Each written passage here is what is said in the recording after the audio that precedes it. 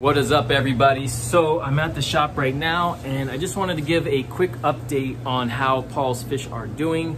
They've been through the rough part of their treatment, the 2 weeks. So they've been through all their meds right now. So right now they're under observation. So let's go ahead and take a look and see how they're doing. All right, so we have them in these 29-gallon tanks. We did a tank swap recently. So Gem Tank is looking pretty good. By far the most active of the fish that are in this tank. The Cold Tang is a bit more shy and still has some scarring there on his side. A little bit more reluctant to come out. And they're all eating really well too. They are a little bit skinnier. The Cold Tang is a little bit skinnier than I'd like. The Bella Gobi's back there. You can see that reflection. There's a Bella Gobi right there. Still a little skinny for my liking. But it's tough on these types of sand sifting fish because they're in a bottom sandless tank, and it's just not their natural environment. But overall, the Bella Gobi, I think, for being in here for close to a month is looking pretty decent. And then we go over to the other set of fish, and we have the not scared at all. Look at this long-nosed hawkfish, not camera shy. These are far less camera shy fish. Pintail fairy wrasse, looking beautiful. What a awesome fish that is. Cryptid wrasse back there, looking like, what is going on? Look at him checking out the camera. And we saw the fox face, but he took off because the harlequin next to me scared him. But it's also looking really good as well. All the fish in here are doing great. Then we have our eel, which is doing really well, and we've actually got him eating clams, which is awesome. So check this out.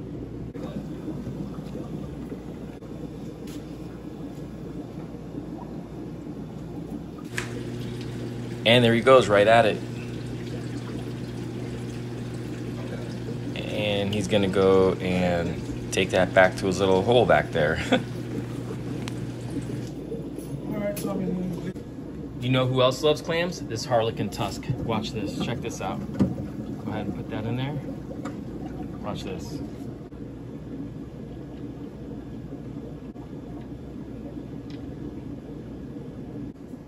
You got JR working hard.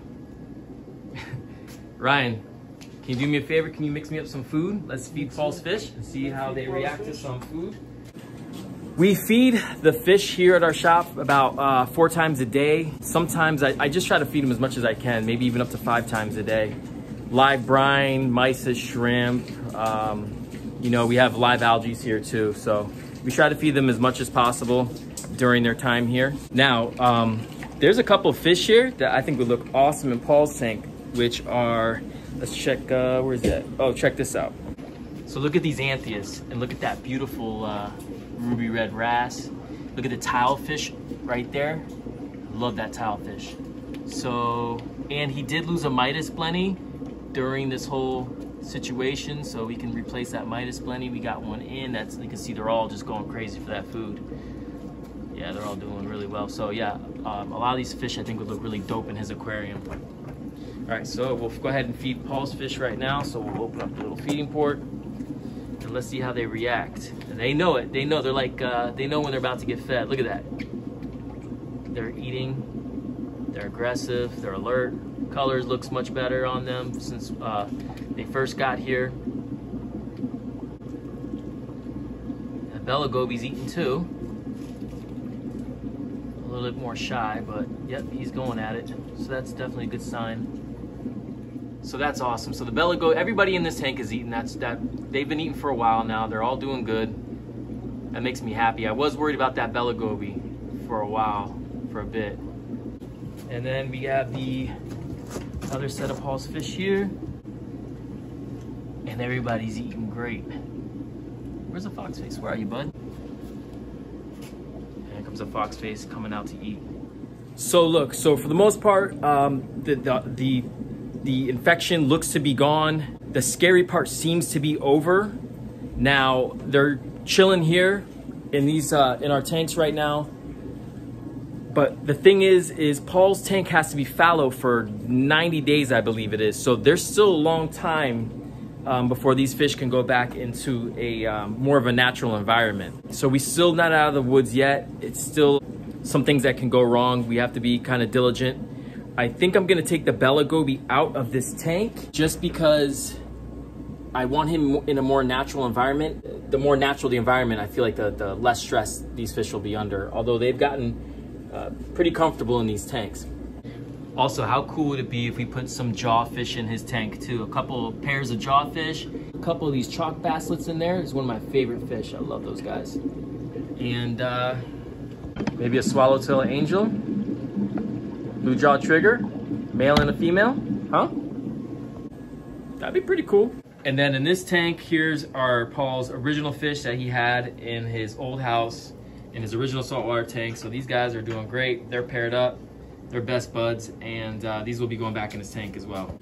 So once his tank is up and going and everything's good to go, we're really gonna like pimp this thing out. This tank is gonna look badass. We're gonna put so many cool fish in here as soon as he gives us the go ahead. As far as this, fish disease goes, there's not one person in this hobby that hasn't had fish loss or any type of, fish mortality.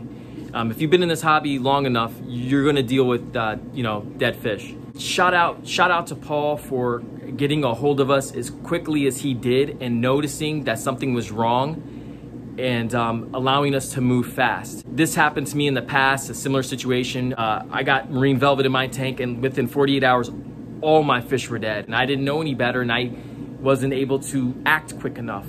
So shout out to Paul for being able to act really fast.